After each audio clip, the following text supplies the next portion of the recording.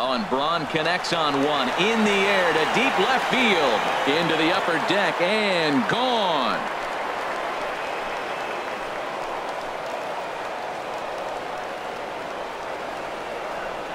Braun with the solo home run. 19th home run for him on the season, and the Brewers move out in front now 2-0.